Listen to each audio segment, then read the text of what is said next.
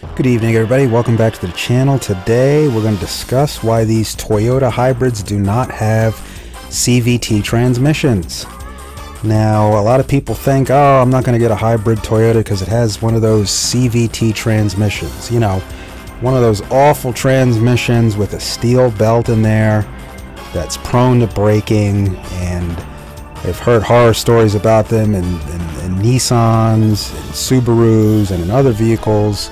And it's just a no good transmission. So I don't want to get one of those Toyota hybrids with a CVT transmission. Well, you're probably picturing this CVT transmission that has that steel belt in red that is positioned between two pulleys that essentially vary their diameter. They're called variators. And that allows you to have a variable amount of gears. And that red belt there always breaks. But here's the thing, that's not what Toyota hybrids have. So even though they use the word CVT sometimes to describe these transmissions, it's actually a hybrid synergy drive. There is no steel belt at all in a Toyota hybrid vehicle.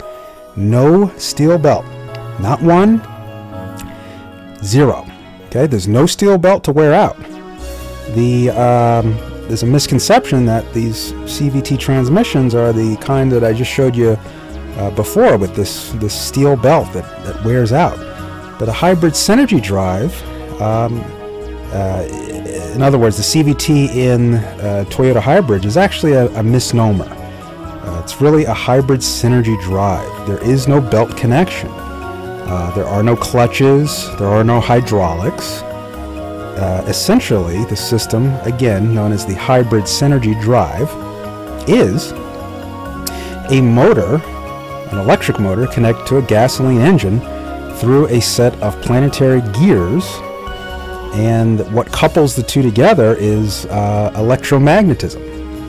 Not clutches, not brakes, not hydraulics moving these things, but what you see here. Okay, you have basically, not to get too complicated, but you have the engine, the gasoline engine on one set of gears, and you have the electric motor on the other. And the synergy, which is that electromagnetic force between the two, acts as a transmission as well. So this is not a traditional CVT transmission. It's a very reliable system. There's no belt. What holds the two components together is not a belt, it's not a clutch or anything like that, but electromagnetism. So these hybrid synergy drives are very reliable. So next time somebody says, hey, those Toyotas have CVTs, CVTs are no good, it's not the CVT you're thinking. There's no belt. This is a way better system. It has nothing to do with the conventional CVTs that you see on other cars. If you've liked this video, you found it helpful, please remember to like and subscribe. Thank you.